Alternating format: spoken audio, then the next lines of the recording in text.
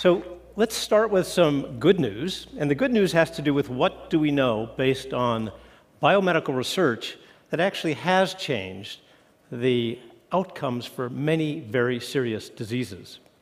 Start with leukemia, acute lymphoblastic leukemia, ALL, most common cancer of children. When I was a student, the mortality rate was about 95%.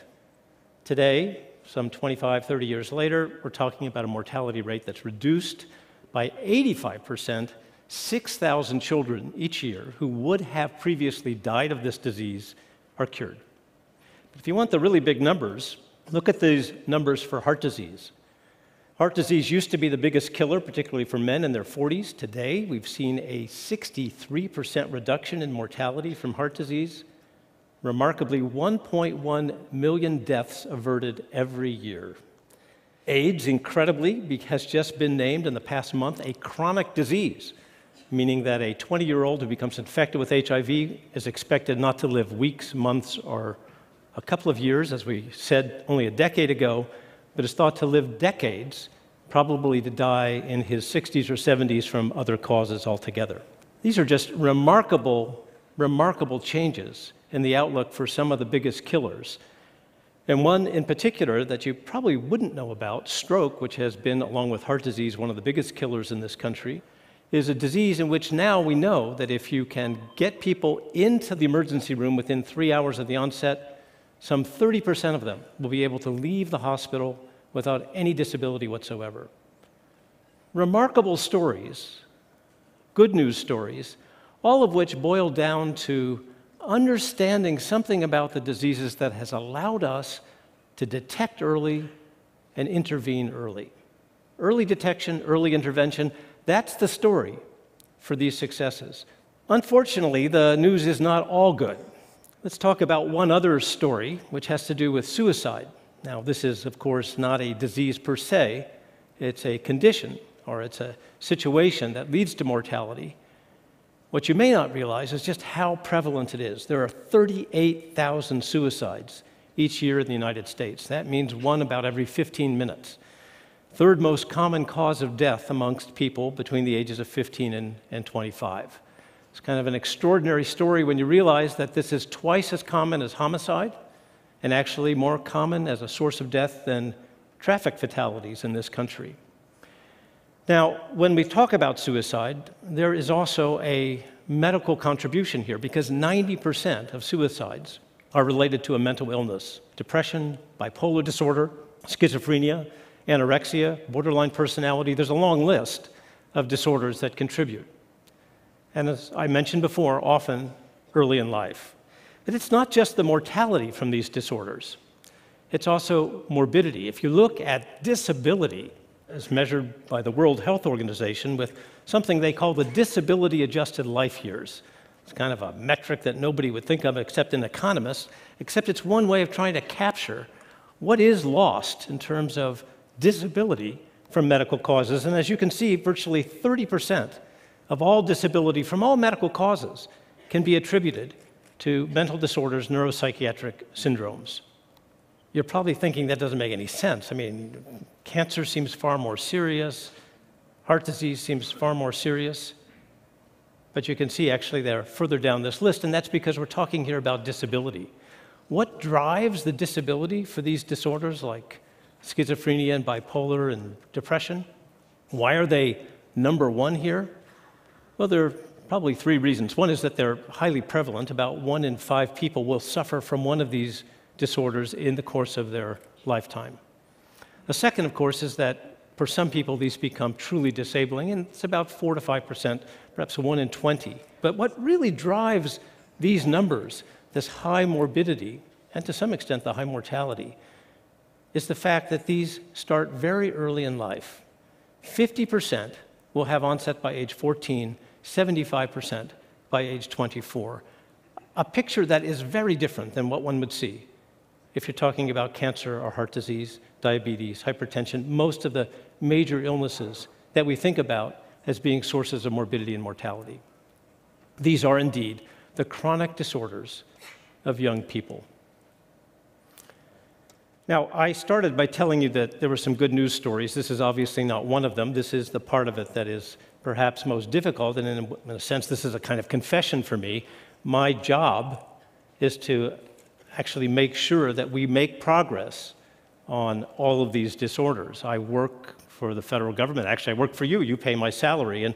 And maybe at this point, when you know what I do, or maybe what I've failed to do, you'll think that I probably ought to be fired. And I could certainly understand that. But what I want to suggest, and the reason I'm here, is to tell you that I think we're about to be in a very different world as we think about these illnesses. What I've been talking to you about so far is mental disorders, diseases of the mind. That's actually becoming a rather unpopular term these days, and people feel that for whatever reason it's politically better to use the term behavioral disorders and to talk about these as disorders of behavior. Fair enough, they are disorders of behavior and they are disorders of the mind. But what I want to suggest to you is that both of those terms, which have been in play for a century or more, are actually now impediments to progress. That what we need conceptually to make progress here is to rethink these disorders as brain disorders. Now, for some of you, you're going to say, oh my goodness, here we go again. We're going to hear about a biochemical imbalance, or we're going to hear about drugs, or we're going to hear about some very simplistic notion that will take our subjective experience and turn it into molecules, or maybe into some sort of very flat, unidimensional understanding of what it is to have depression or schizophrenia. When we talk about the brain, it is anything but unidimensional or simplistic or reductionistic. It depends, of course, on what scale or what scope you want to think about, but this is an organ of surreal complexity, and we are just beginning to understand how to even study it, whether you're thinking about the 100 billion neurons that are in the cortex or the 100 trillion synapses that make up all the connections. We have just begun to try to figure out how do we take this very complex machine that does extraordinary kinds of information processing and use our own minds to understand this very complex brain that supports it, supports our own minds. It's actually a kind of cruel trick of evolution that we simply don't have a brain that seems to be wired well enough to understand itself. In a sense, it actually makes you feel that when you're in the safe zone of studying behavior or cognition, something you can observe, that in a way feels more simplistic and reductionistic than trying to engage this very complex, mysterious organ that we're beginning to try to understand. Now, already in the case of the brain disorders that I've been talking to you about, depression, obsessive-compulsive disorder, post-traumatic stress disorder, well, we don't have an in-depth understanding of how they are abnormally processed or what the brain is doing in these illnesses.